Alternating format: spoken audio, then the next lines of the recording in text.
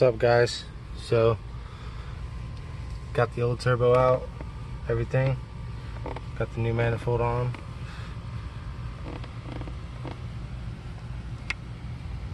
As you can see, got the T3 Kinetic Motorsports manifold. Still got to get the stock downpipe out of there, get that out of the way. I deleted the heater hose also. I just have it looped through. And this is going to be the drain right here.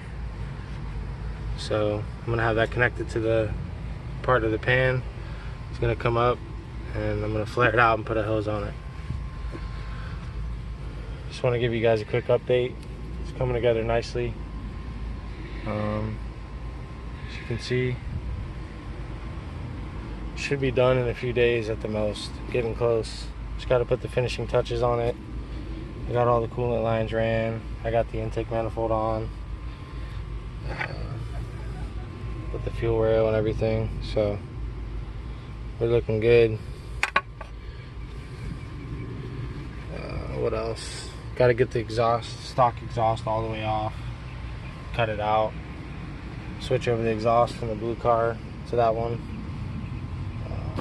Just some basic little stuff here and there. A couple vacuum lines. And then drop the turbo on there and get her going. I want to thank you guys for subscribing to my channel. Trying to make videos that help you out if you have the same kind of car, you know, Mk4 Volkswagen, whether it's a Golf or Jetta, and basic car stuff in general. As much as I can help, you know, the better. So I still got to get the wastegate on, get a couple stuff plumbed, and it'll be good to go.